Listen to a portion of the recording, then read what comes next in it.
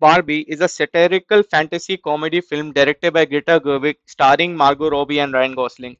In this movie, Barbie suffers a crisis that leads her to question her world and her existence. That is the basic plot of the movie as quoted in the IMDb. This movie became a cultural phenomenon even before it hit the screens with its unbelievable marketing campaign.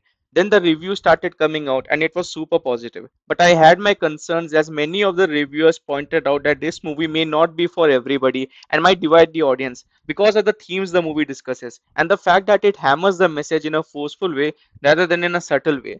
Now, were these concerns genuine? Unfortunately, yes. This is a movie that, even though has its intentions in the right place, hammers the message so hard that instead of making men realize the atrocities of the past and the struggle women face, instead of that, this is a 2 hour movie about women bashing men where not even one male character in the movie is normal or good in any way. This would work if the message delivery was more subtle, but they go all out on the humor at the expense of all men, and I mean all men. This movie isn't terrible. There are a few interesting concepts, and for the first half, I was okay with the movie. I went in thinking about the fact that it's been centuries of male leads in Hollywood movies, so having a good laugh at the expense of men is the least we can do. So I was on board with the movie, at least in the first half. But by the end, it becomes so preachy that I realized that this movie is just not for me.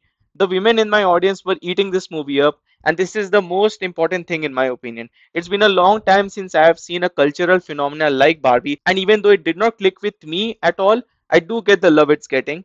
The visuals are outstanding, the production design and cinematography is unbelievable. Technically, this movie has everything going for it.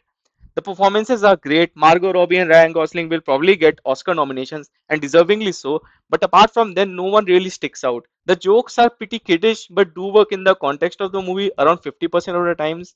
I'm going to keep this review short. I'm going with a generous 2 out of 5 for Barbie. As I said, I'm not the target audience for this movie, but I really wanted to love this movie, and that is the frustrating part.